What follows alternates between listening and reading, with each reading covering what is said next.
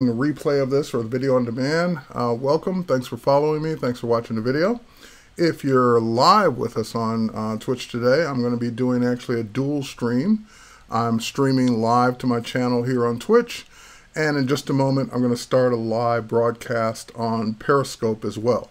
So if you hear me answering questions that you don't see in the chat, or if you're watching video on demand which you don't get a chat, I'll try and repeat the questions whenever I can, so that way you won't say, well, why did he just say that random thing out of the blue when I was answering a question that I read that you actually didn't see. So my name's Terry White. I'm the worldwide design and photography evangelist for Adobe. Tonight we're going to take a first look at the iPad Pro with Apple Pencil for doing some portrait retouching. As a matter of fact, let me go back a step. I know you can't see it, but I want to go back to where we can launch the app and start from scratch. And now I'm going to go ahead and start that Periscope broadcast. So thanks for joining me. Hey, Victoria, how's it going? And I got to look up at two different chats going on too. That's going to be interesting.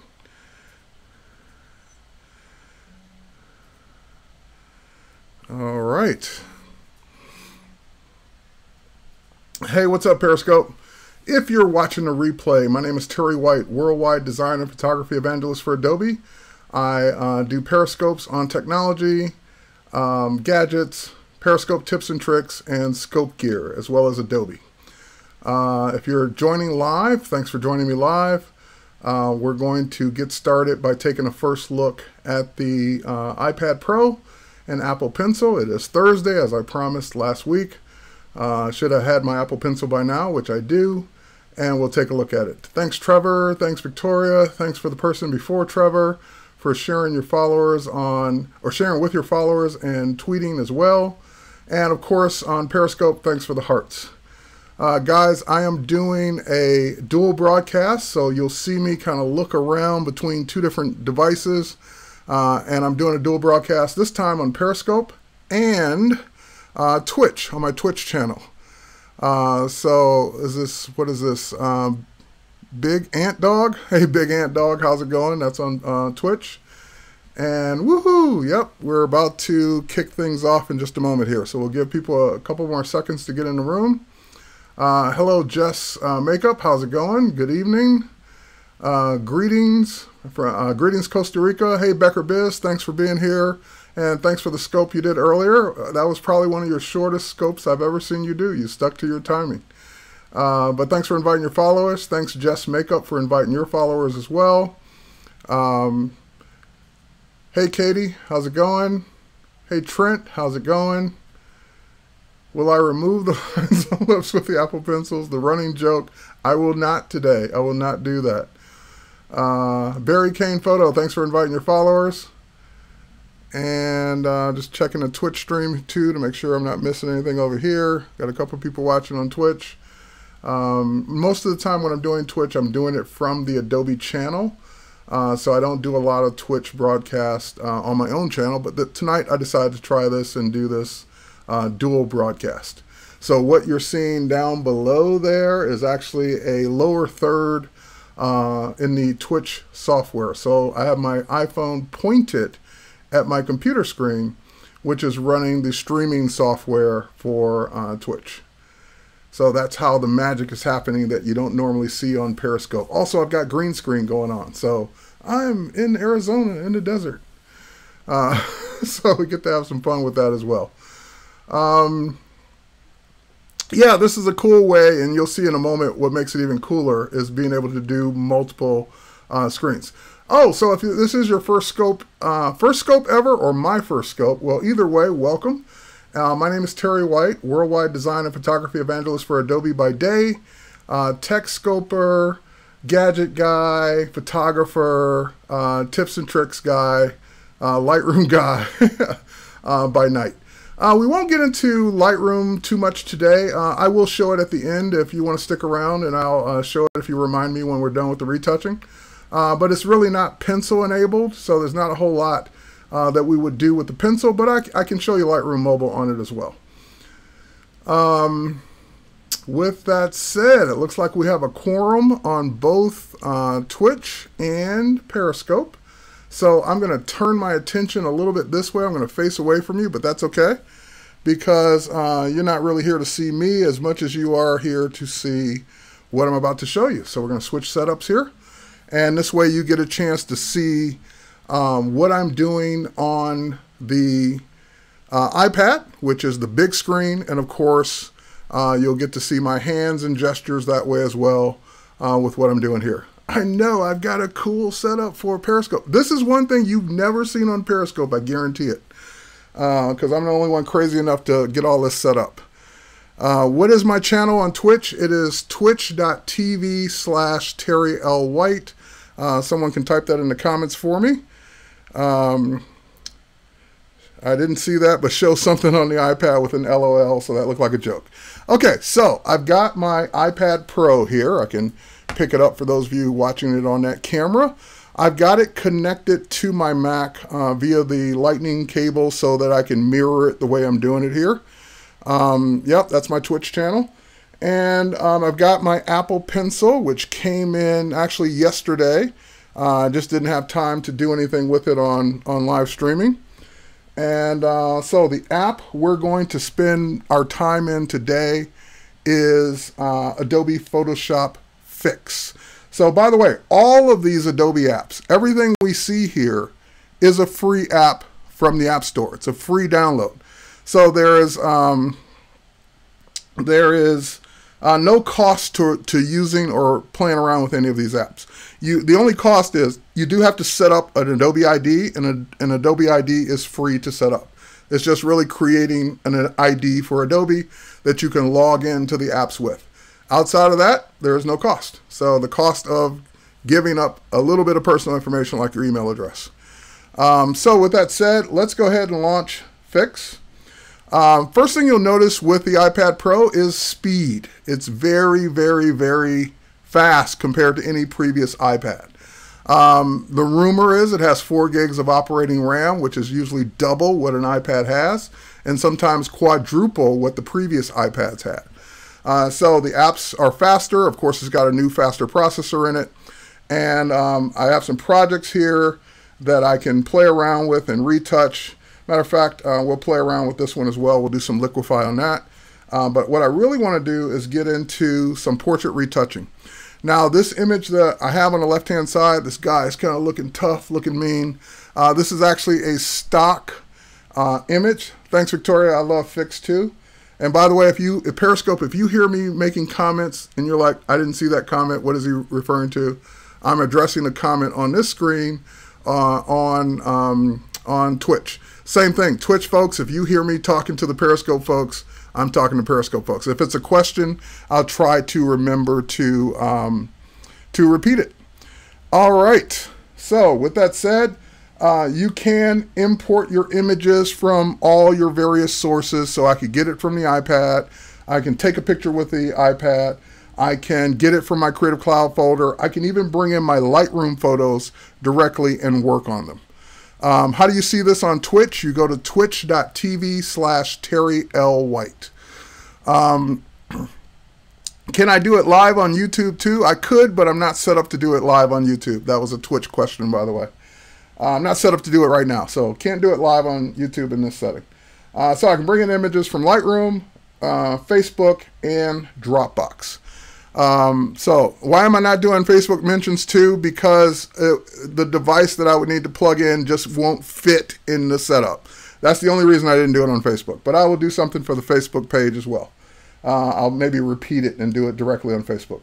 Normally I would go ahead and set up a triple broadcast, but the other reason is it's hard enough managing comments from 1, 2, let alone 3. So thanks, Larry. But that's the only reason, 2 reasons why I didn't do it on Facebook is the space constraint that I'm working with right now with my setup and having to manage comments in 3 places while I work.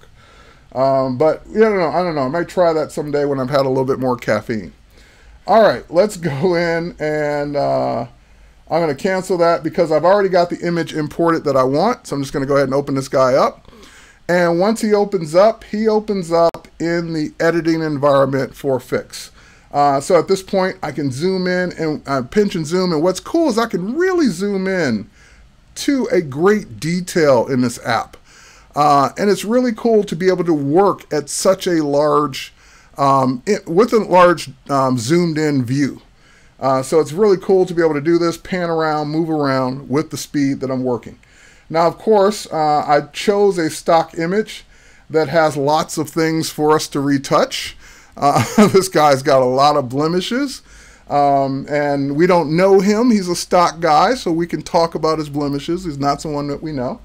But in this case, I'm going to go ahead and switch over to the healing brush, and that takes me into the healing brush environment in the app. So at this point, I can go in and make my brush bigger or smaller just by going up or down on the brush. I could also choose the hardness or softness here, and I believe this is palm rejection. I can't not remember what that is, but I think it's palm rejection. So I'm going to go ahead and just start healing some of this away. And the thing I love about the Apple Pencil, I've only had it for like 24 hours, maybe 36 hours, is number one, the precision. It's a fine, here we'll put this on the camera, it's a fine point, and all of this is fair game. So it's not just the tip, it's also the sides as well. So even if you're doing sketching, hang on, let's see, are you guys seeing that? There we go. Even if you're doing sketching where you're laying the pencil down sideways, you can do that as well. So again, very quick. I'm not going to retouch the whole photo. I mean, once you see one blemish removed, imagine it 500 more times and you would have the image retouched. And of course, we can do bigger strokes and remove some of the lines or wrinkles. And again, this is retouching in Adobe Photoshop Fix on iPad Pro with Apple Pencil. The Apple Pencil. All right, that's the French version. So, as a matter of fact, on this particular image, normally when I show it, I've only shown it like privately. I'll retouch like one side of his face so we can like see the before and after. So we'll do the left side, we won't do the right side. We'll treat him poorly because we don't know.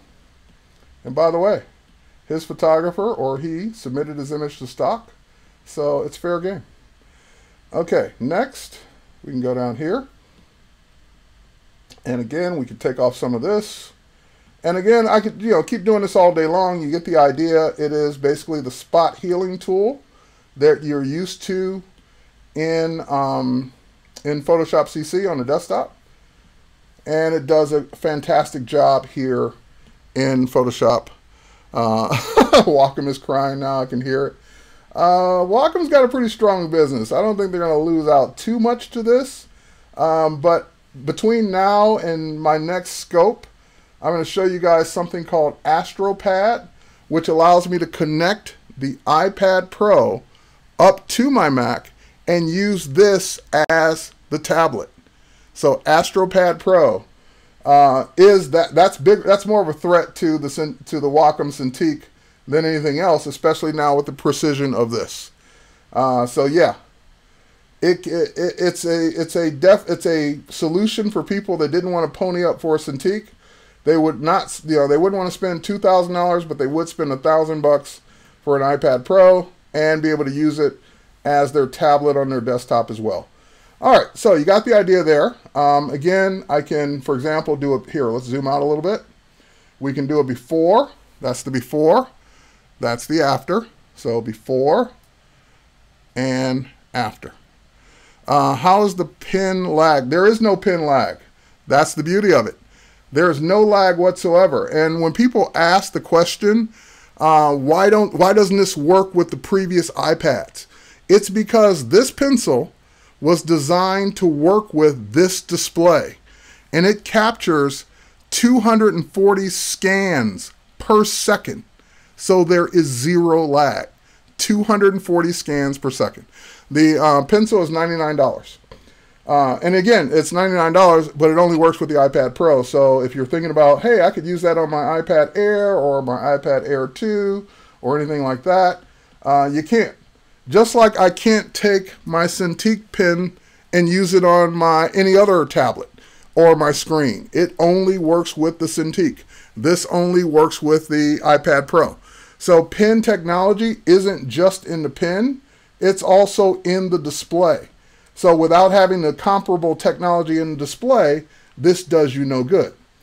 All right, so I'm going to go ahead and accept the changes I've made to the image for the healing.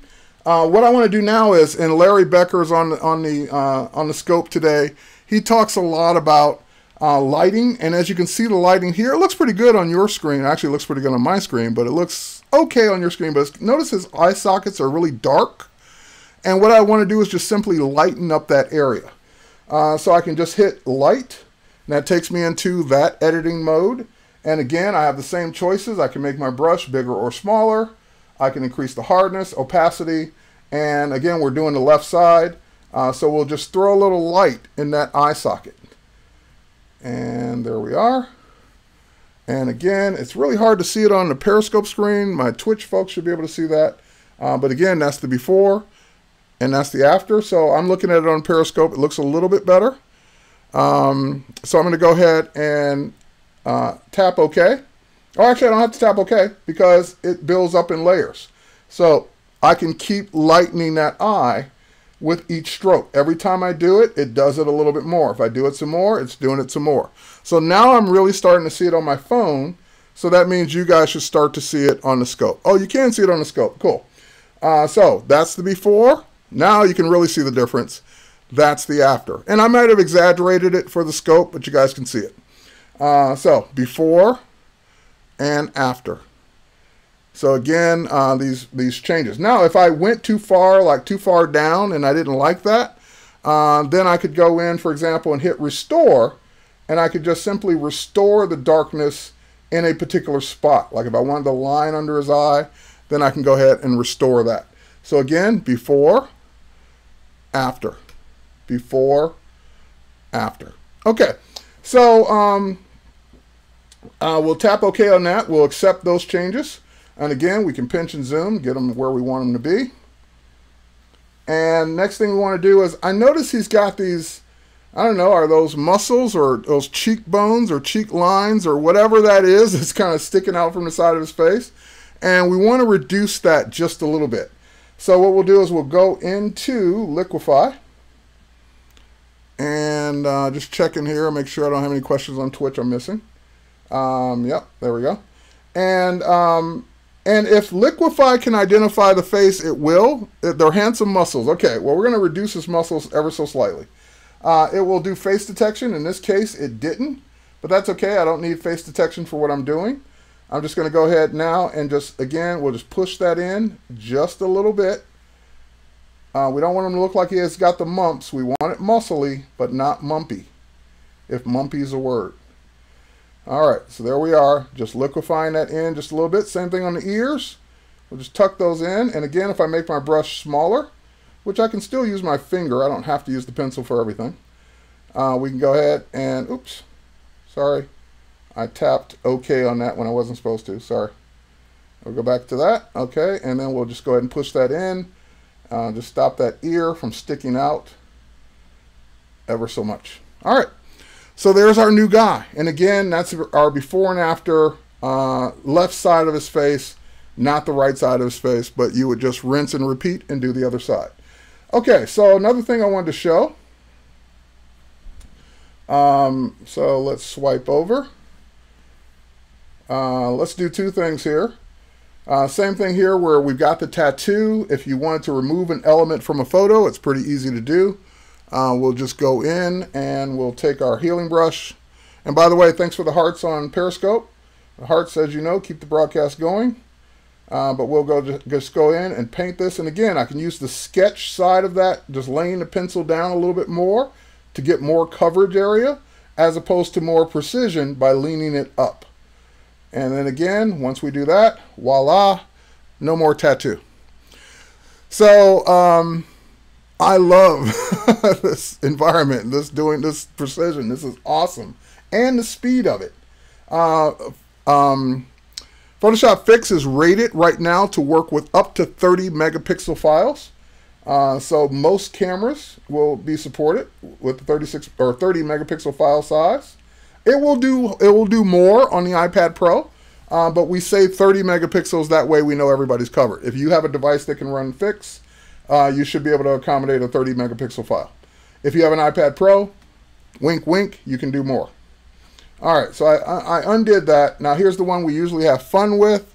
Let's go ahead and, no, we're not going to make her look happy, but we're going to make him look happy. Let's go in, and that's another inside joke, but let's go in and tap liquefy. And again, we'll tap face. And in this case, you can see it on the, you might be able to see it on the bigger screen, but now there are dots on his eyes, on his nose, on his cheekbones, or right here, on his lip, and on his chin. Those dots you can move around, and you can also use them with their sliders. So for example, if I tap the dot for the eye, I get size, tilt, height, and width. If I go into height, for example, I can tap it, and then I can actually make the height of his eyes slightly adjusted. If I go to size, don't do this. I'm just showing you what's possible, but don't do it. We can make his eyes really bug out or make them really small. And again, that's doing something that even Photoshop CC can't do yet. That's face detection in the liquefy mode. So the engineers introduced it here first. All right, and if we go here to the lips, the make him smile comment, yeah, there's a mount for that.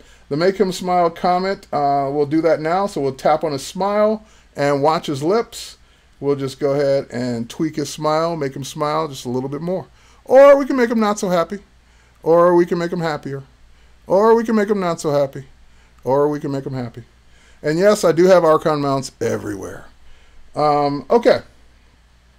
So, and I'm going to cancel out of that because this is the file I always use, so I'm not going to save it. But any of these changes that I've done can also be sent to work on further in Photoshop. If I'm done here, this is all I need to do, then I can share this, save it to my camera roll, save it to Creative Cloud, do whatever I want to do with it. But if I want to work on this when I get home, back to Photoshop, I can tap the share button, and there is a send to Photoshop command. So once I tap send to Photoshop, what that will do, that's not the Grand Canyon, that's Antelope Canyon. Or actually, that's Horseshoe Bend in the background. So that's Horseshoe Bend in the background in Arizona. But what it's doing right now is it's saved it to the cloud. That will sync it with Photoshop on the desktop. It will sync it back down. And once that sync takes place, Photoshop will automatically open with that file intact. So if you, with any layers that Photoshop Fix created. So if you wanted to work on it further, you got started while you were out and about. And here comes Photoshop, by the way. I didn't touch anything. My hands were here the whole time. Photoshop's launching, and we'll give it a second, and it will go ahead and launch with that file for it. Since I already have a Wacom, this is where I'd use it on my desktop Wacom still in business. Okay. Let's see. Photoshop is still opening. Okay, here comes Photoshop. I need a bigger budget, too. And there's the image complete with the edits or any edits that were saved. Let's see. Let's see if we can turn that layer on and off. Oh, there were no edits that were saved because I flattened some stuff down. But anyway, had there been any layers that were saved, they would be there as well. And now I'd be able to continue working on this image in Photoshop CC. So send it from the desktop to, can I adjust the edits? Yes and no. You can adjust the edits while you're in Fix. While you're making edits, you can go back and make changes, but once you say okay, you're committing to that adjustment. So it is a destructive workflow, pretty much like Photoshop, but in some cases it will create layers. In most cases it'll create layers, so that if you do take it into Photoshop, you can get rid of that layer or go back and make more adjustments. And a lot of times when you don't see like a long history or being able to go back, again, because we are limited to the RAM on the device. You got to remember, Photoshop didn't have multiple undos for years because there just wasn't enough memory to do it. Now that there's enough memory to do it, of course, Photoshop can have multiple history states. Same thing now, we're taking a step back in time where iPads or tablets don't have a ton of RAM. So we're limited in how far back or how much stuff we can save in the file and be able to go back. All right, so that was what I came to show you. I want to show you some of the pencil specific pressure sensitivity stuff. So let me go out of Fix for a moment, and let's go to an app that I normally don't play around with. I'm going to go take, oh, you can't see it. Hang on. Let's hide Photoshop for a moment. And here, I'll get out of the app so you can see it when I launch it again. There we go. All right, we'll hide Photoshop. We'll go back to QuickTime. And there we are. Okay, so back to the iPad. And what I want to do is I want to show you a little bit more of the pressure sensitivity of the Apple Pencil. And hang on. I'm missing something over here. It also opened on my other computer too. Okay, so no, I don't want to do that. Stop. Okay, now we're back to, you can see. Okay, so I want to show you some of the pressure sensitivity of the pencil. And to do that, I'm going to open up an app that already takes advantage of it from Adobe. It's Adobe Photoshop, Sketch. So we'll launch Sketch. I was playing around with the Sketch in honor of the Paris, or just in honor of Paris in general. But let's go ahead and start a new one. So I'll start a new sketch. I'll tap the screen to bring up that canvas, and then that takes me right into the tools. Now again, Sketch has different brushes, different pencils, different tools, and they're all taking advantage now of Apple Pencil. So for example, and again, I can't draw. If you guys want to see someone draw, go watch Victoria's Scopes, go watch her Twitch. I'm a person who plays someone who can draw on TV. All right, so let's go ahead and tap. I can pick a color. I can use any color from the picker. I can use a color from my themes. I can use a color from my libraries. I created that library when I was down in Tampa with the Pt1 folks. Let me go to my, where is it? My watch themes there. These are ones that were captured from my Apple Watch. So let's go ahead and just pick a color. How about that nice purple? And again, if I just take this tool and I draw lightly, I get a light stroke. If I apply a little bit more pressure, I get a heavier stroke. So that's what we mean by pressure sensitivity. Now, if I take the size of the brush up, and again, I go lightly on the stroke, and then I go heavier on the stroke, I get the pressure sensitivity. So, and again, if I want to, I know I'm not releasing Bob Ross. There's no Bob Ross inside me, trust me. But if I want to go in, and what? Oh, the camera went weird for a minute. If I want to use the actual tip now, again, I just lay it down a little bit more, and notice now I can actually sketch and create those kinds of strokes with it. So again, I can use the precision of the pencil, or pressure sensitivity to get a bigger stroke, or I can actually sketch. Now, like I said, I don't draw, but what I love doing is playing around with the watercolor brushes that are built in. So what I'm going to do is I can hit undo, or with 3 fingers, I can hold down and swipe back in time. So your 3 fingers is history. You can go back and forth with 3 fingers held down in this app. So next thing we'll do, Periscope's doing weird things right now.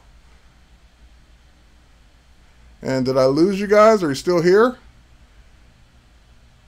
My Periscope screen is changing colors. This is weird.